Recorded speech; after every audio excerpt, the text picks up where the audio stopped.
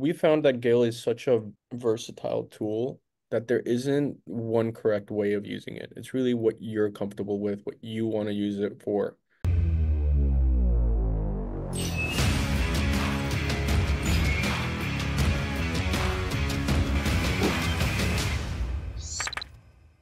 Let's talk use case for a minute because I mean, there's a lot of different ways this whole thing can go as the product evolves.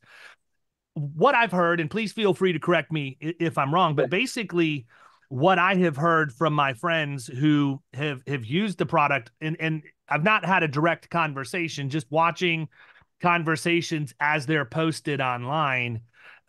Is it seems like they're using it to be a virtual receptionist or a triage for calls that are coming in.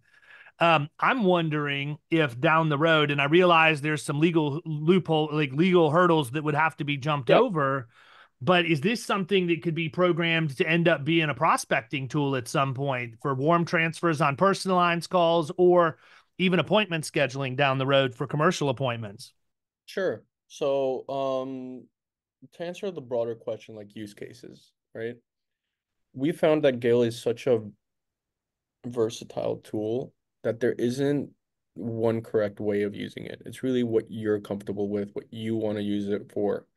So, for example, we have people that, yeah, they use it as like their first line of defense. GAIL answers and fields all of their calls and directs them to the department that they need to go to, if they even need to go to any department. We've actually had some of our customers um, where a person calls back into the agency and asks for John, and they're like, "We don't have a John here. What are you talking about?" And the person wanted to talk to GAIL again.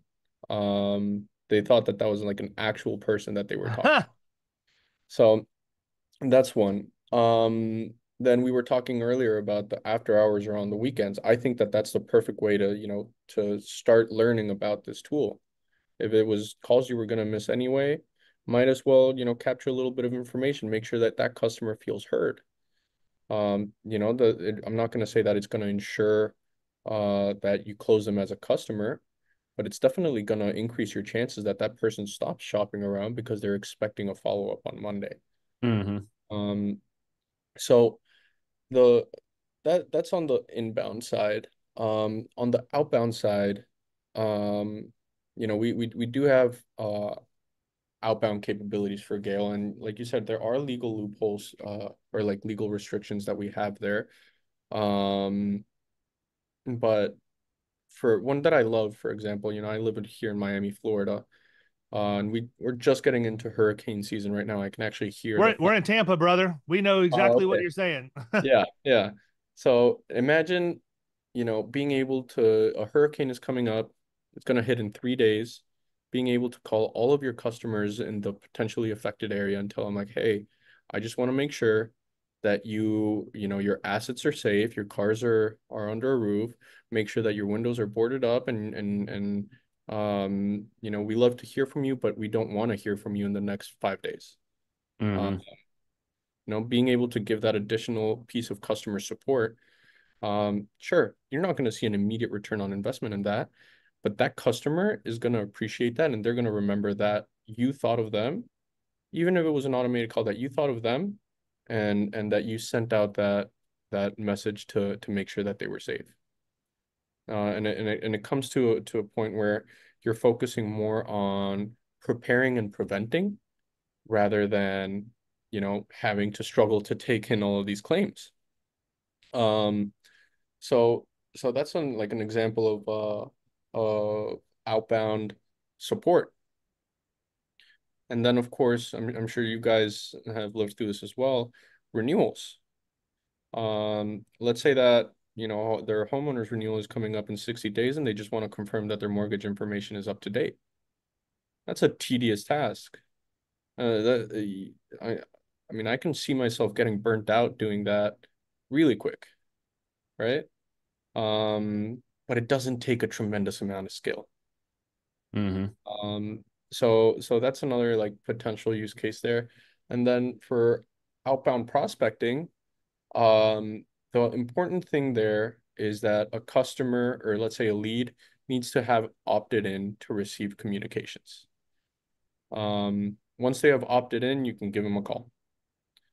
And we've had one agency in particular that uh, they've told us that their problem is no longer getting in touch with their leads, is getting them quoted quick enough. Wow. There you Uh, go. that's a great problem to have in my book, you Yeah. know? So Well, I mean, you can do a lot of stuff too, man. Like one of the things we struggle with, and I'm 100% honest in all that I do, mhm, is life insurance. Like we don't do a good job of talking to our clients about life insurance, and there's not a good reason for it. But we could use a tool like this, assuming opt-ins have happened, to create a campaign around, which by the way, everybody has opted in that's in our CRM. That's how they get in there. But exactly. you know, we could create a campaign around that. God only knows how much life insurance opportunity we would generate from that. And Um, creating that campaign maybe takes you 15 minutes, 20 minutes. And then once that campaign is created, all calls happen. You can run around 100 calls in 10 minutes. So Wow. one day, like Geez. maybe an hour of work gets you through what it would have otherwise taken you maybe 2 or 3 days if you're just really dialed in Yeah, calling. maybe You know? more. Exactly.